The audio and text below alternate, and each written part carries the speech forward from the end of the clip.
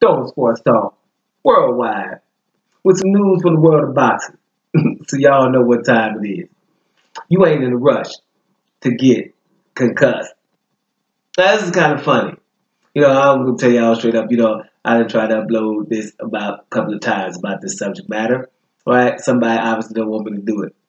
And, it's funny to me because the subject matter is funny. Maybe they supposed to get out there. So I'm going to be real with y'all. I might have an attitude, but I'm going to keep it short. Anyway, let's go up to heavyweights. We're talking Louis the Real King Kong Ortiz. Right? Louis the Real King Kong Ortiz, who I'm going to change his name to the CANDYMAN. Louis CANDYMAN Ortiz, or One Time. Louis One Time Ortiz. Yeah, we're going to steal the name from Keith Thurman. Right? Ortiz deserves the name right now. Why? Well, you know what it is?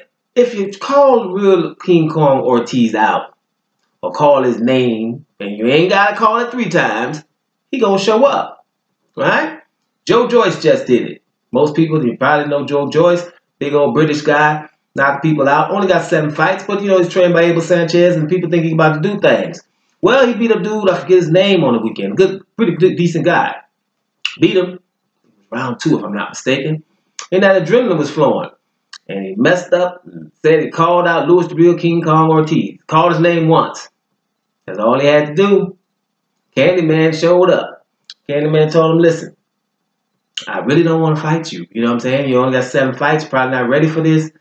But you're not supposed to call my name out. Matter of fact, Louis King Kong Ortiz said, I'm not used to this. This is, uncharted territory for me. No one calls me out. But okay, he did. So be careful what you wish for, young man. Boom. So it's on. Louis Real King Kong Ortiz said, yeah, you can have it.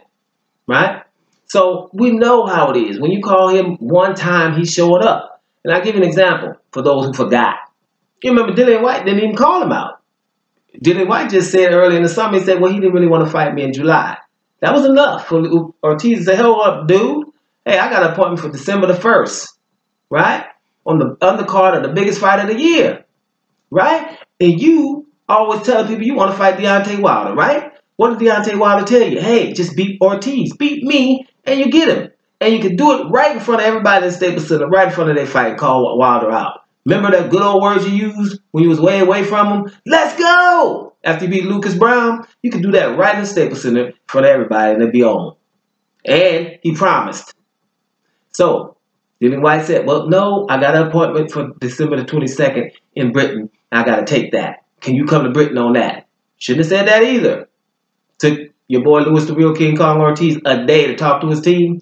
Got right back with him, said, I'll be there on the 22nd. What happened then? Dillian White ain't say nothing else. What he tried to do after that, make sure to get that Derek Chisora fight. And I am telling you, like I told you guys months ago, Derek Chisora probably got close to 50% of that fight with Dillian White. Because after Derek Chisora and David Haye found out that Louis the Real King Kong Ortiz offered his service and Dillian White don't want nothing to do with him, no matter what, he wants to fight Chisora, then they went up on their price. From that 30-something% up to 50, close to it. Anybody knows the purses between Derek Chisora and Dillian White, holla at me. I'm telling you it's close to 50. Because they knew at that point, you ain't fighting Ortiz, are you?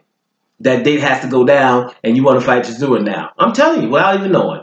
It's just common sense. You're looking at it. That's what went down. He didn't want to fight Ortiz. Ortiz would have been there, and he would have got more props for beating Ortiz, just like anyone else in the heavyweight division would get. Right? It doesn't happen. You don't call out Ortiz's name once. Right? It's a CANDYMAN 2.0. Once. That's why CANDYMAN plus one time. Joe Joyce has done it.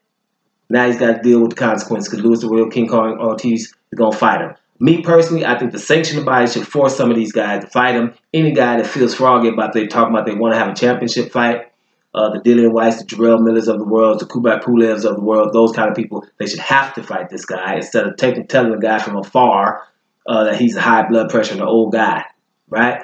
Then fight him. If the sanctioning bodies are down in cahoots because they're not getting paid from him. Bottom line. It's the only reason because everyone knows Louis the Real King Kong Ortiz is one of the top 3 or 4 heavyweights. Deontay Wilder says he's second, and a few other people think he's the second best. So now that Tyson Fury had that fight, now he probably dropped him down to third best because Tyson Fury is definitely up there now, right? It is what it is. But Tyson Fury, if Deontay Wilder and Anthony Joshua get down on April, which they ain't, but if they did, then Tyson Fury could take care of this guy, right? Anthony Joshua could do it. He should have did it a long time ago. He was the WBA mandatory for Anthony Joshua. Long story. Y'all know what time it is. Anthony Joshua supposed to have been fought him, right? That hasn't happened. No one's trying to make it happen. Anthony Joshua fans won't request it, right? He's told Anthony Joshua that he's scared and he's wrapped in cotton. No one says anything to him. Why? Because he's a CANDYMAN. You say something to him, about him, or call him out once, he will be at your door. He will take on your challenge, right? Just like he did to Joe Joyce. So instead of complaining about Louis the Real King Kong Ortiz, like we do with all the Cuban fighters, try to ignore him and sweep him under the rug, why didn't somebody just holler at the old man and beat him up? Doma Sports Talk. Worldwide. And I'm out of here, y'all.